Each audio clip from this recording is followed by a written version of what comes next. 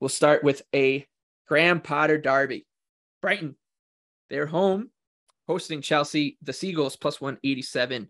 Home underdogs, Chelsea plus 150. The draw plus 230. These odds and all the odds we will be referencing coming to you from our friends at Bet365.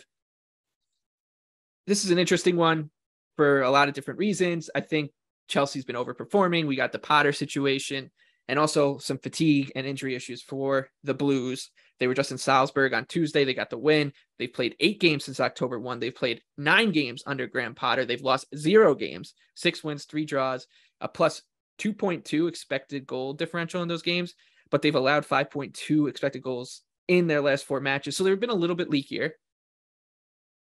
They just haven't been as impressive over the past few weeks, I think, as they're kind of adjusting to the Potter system. Now they walk into the Amex, it's going to be a great atmosphere. I think this probably is the game of the weekend. And I like Brighton here as a home dog, plus 187. It's good enough for me. So give me the Zarbies. Man, Alexis McAllister just signed a new contract. We love him. Good vibes at the Amex. BJ. Brighton? Absolutely. Yeah, I'm on Brighton as well. So there's a trend that I've kind of been noticing with Chelsea over the last few matches that is really alarming when you're going to go play Brighton. And it's how easily teams have been able to move the ball and build up play. So against Manchester United, United has 78% build up pass percentage. And Chelsea's pass per defensive action was 15. Then against Brentford, who is a way more direct team, they had a 73.1% build up rate. And Chelsea only had a pass per defensive action of 11. Same thing with Aston Villa. They had over 82% build-up percentage. Chelsea only had pass per defensive action of 10. De Zerbi is very adamant that he wants to play out of the back. Like he is going to play out of the back here, which it's interesting because against Manchester City, Brighton held 53% possession and the field tilt was 50-50. I can't really remember a time that a team was able to do that to Manchester City. That's incredibly impressive. So I think Brighton actually should be able to control possession here. They should be able to play through Chelsea's pressure.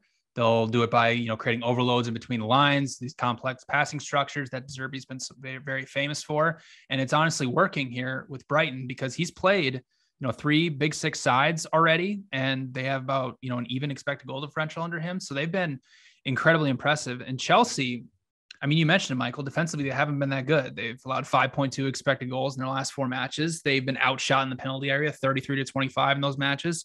And the thing about it is, Graham Potter obviously knows his old side very, very well. But then the flip side of that is his players know exactly what Graham Potter wants to do from a tactical perspective. Plus, if you look at Chelsea's offense, they haven't really been that good this season. Like they're only averaging 1.1 non-penalty expected goals per match. That's 11th in the Premier League. They've only created 3 big scoring chances since Potter's been in charge. So, and then you mentioned the rest, Michael, that Chelsea, this is their 5th road match in 14 days. This is crazy. So this is a great spot for Brighton, who honestly outplayed Chelsea in both meetings last season. Obviously Potter was in charge of Brighton at that point, but yeah, I have actually Brighton projected as a slight favorite here. So I'm with you. I like the Seagulls draw no bet at plus 105. Yeah. The Seagulls on the South Coast. I'm excited for this. I really can't wait for the reception, for Potter. The Brighton fans are great. Like they don't take it for granted, and we don't take Brighton for granted. Yeah, they know ball. They know ball. We don't take Brighton for granted on this podcast, Anthony. We do not. Yeah, I think there was a fear, right? When Potter left, we were like, oh no, Brighton's ruined. But it turns out they're still pretty good.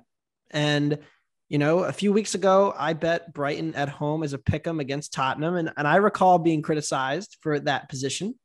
And it was now I stand by that. Yeah, I stand by that. That was fair criticism. I don't agree. I thought that match was well dominated by Brighton in terms of possession and controlling chances, but they did lose. So I guess you're right. But I think this is a great spot for Brighton as well. You guys talked about the rest advantage. Chelsea played Salzburg. They weren't particularly good. They scored 2 great finishes into the top corner by Havertz and Kovacic, but on the balance of the chances, that game was very even. They were not the better side against Man United at home last weekend.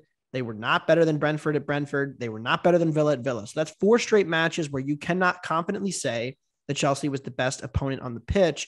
And you could make the case that Brighton is the toughest spot of those 5 games now, that they're on the road against a team, which, we talked about it.